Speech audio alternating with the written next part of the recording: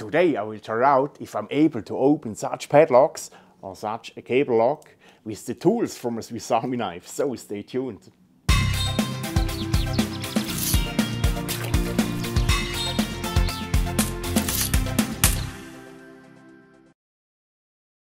Hello YouTube, welcome to another Swiss Army knife project video.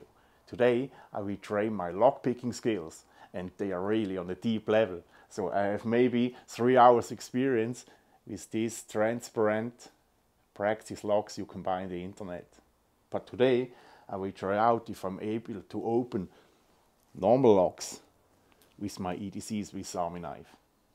But before I start to show you my technique, I would like to explain to you the principle of a cylinder lock, so that you can understand what you have to do with these pins, that you can open the lock. So let's have a look inside the cylinder lock. You can see several pins. The pins are movable and spring-loaded. Each pin consists of 2 separate parts: the key pin in the cylinder and the driver pin in the lock body. Every key pin has a different length. The function of the key is to lift the pins in that way that the pin level, this is the dividing line between the key pin and the driver pin, comes to stay exactly on the shear line. Only like this the cylinder can be turned and the lock can be opened.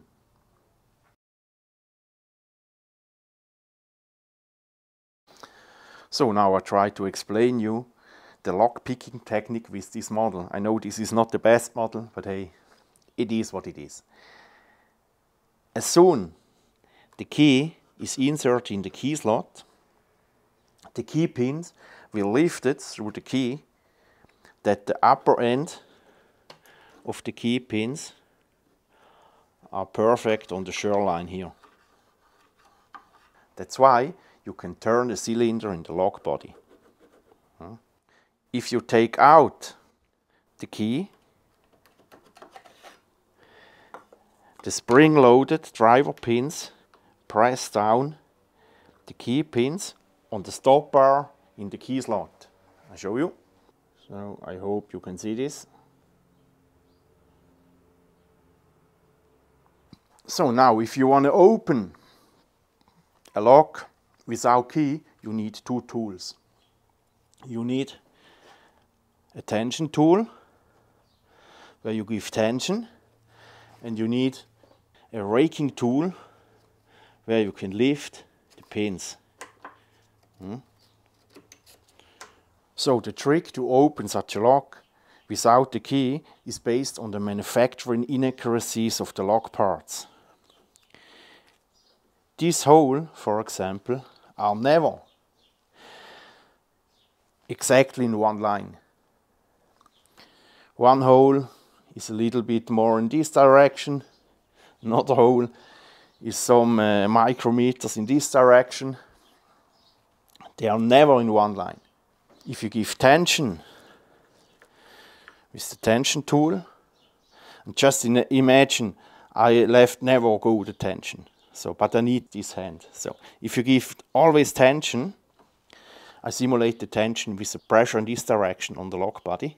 So, always one of these pins get jammed between the hole of the lock body and the hole in the cylinder. So, this one is free, this one is jammed, this one is free, this one is free. Hoppla.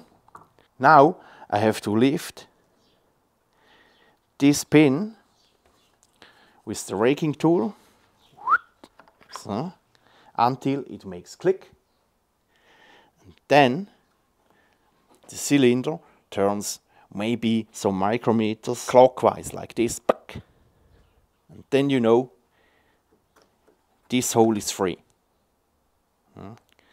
Now I give again pressure, and the next pin gets jammed. This one is free, this one is free, this gets jammed. So I take the raking tool, lift the pin, no, this one, and it makes again click, and the cylinder turns some micrometers clockwise. And make this with all the pins, and then you can turn the cylinder. So this is the technique how you can open a lock without key.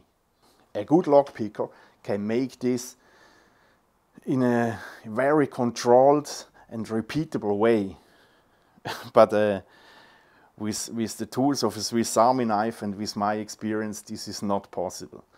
So what I can do is go in with the tension tool, always give tension, and then I go in with the raking tool, and with the raking tool I just fiddling around. I go forward and back, up and down, and with a bit luck, and with a bit perseverance and patience, you can bring all the key pins on the right level, and suddenly it makes clack and the lock is open. So in my case, these techniques works not that bad. So I will show you that. The first lock I want to try to open with my Swiss Army knife is such a transparent practice lock. And such a lock you can buy on the internet for a few dollars. And the advantage is that you can see what the pins are doing. And this lock has for sure not a high security level. So I try to open it with the tweezers and toothpick. The tweezers I take as tension tool. For that I put in one leg like this, and I give tension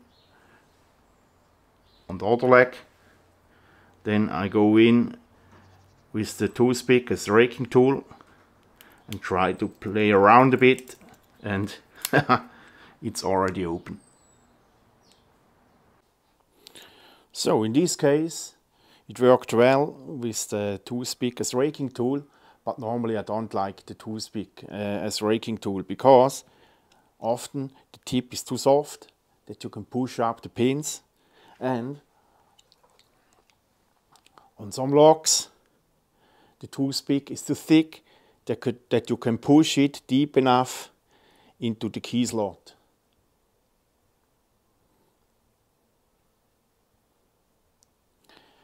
So that's why I tried to exchange the tools. So I take the toothpick as tension tool, like this. So. And the tweezers as raking tool. But now I have the problem that I can slip under the pins to push them up. I need a pointed tweezers. So as you can see, I grinded the point on the tweezers, and to be honest, I like pointed tweezers much more than flat ones, even if I don't have to open a lock, because I can remove ticks and splitters much better with a pointed tweezers than with a flat one. So that's why I recommend anyway, modify your tweezers on the Swiss Army knife. If you want to know how this works, please check this video. Okay. Now I try to open the lock with the pointed tweezers as a raking tool.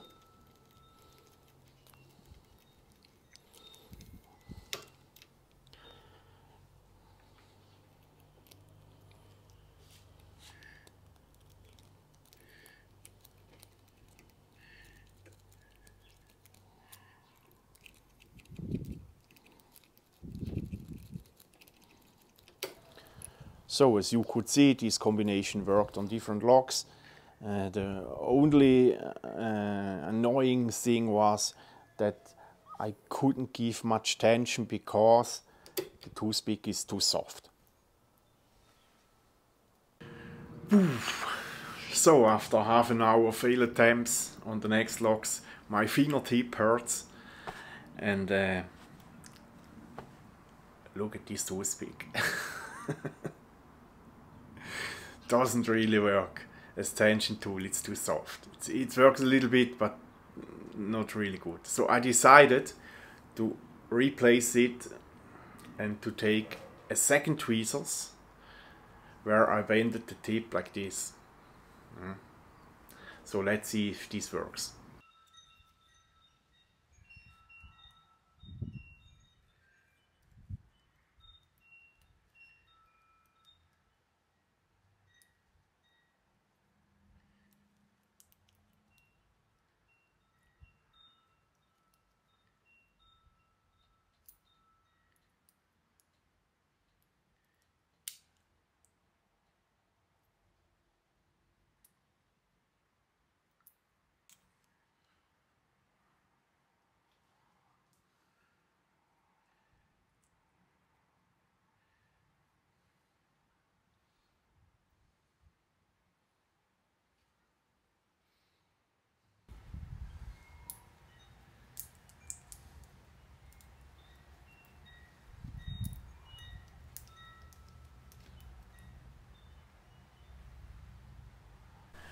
So that worked quite well, but I'm not 100% happy because the chance that you have a second tweezers in an emergency situation is not really high.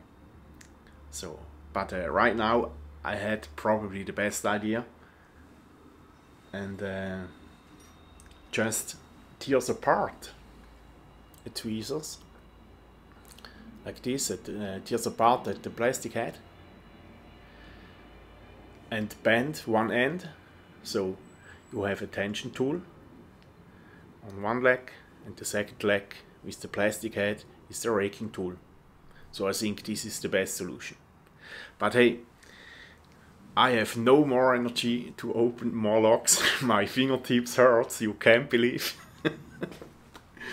And a special thanks goes to the YouTube channel How Does It Work. They allowed me to use the 3D animation at the beginning. The link to this channel you find in the end card and in the description box below. So my friends, I hope I have proven enough that a Swiss Army knife can save your ass. You can open you can open a lock with the tools of a Swiss Army knife. That's it for today. Don't forget to subscribe to my channel and see you next Friday. Ciao!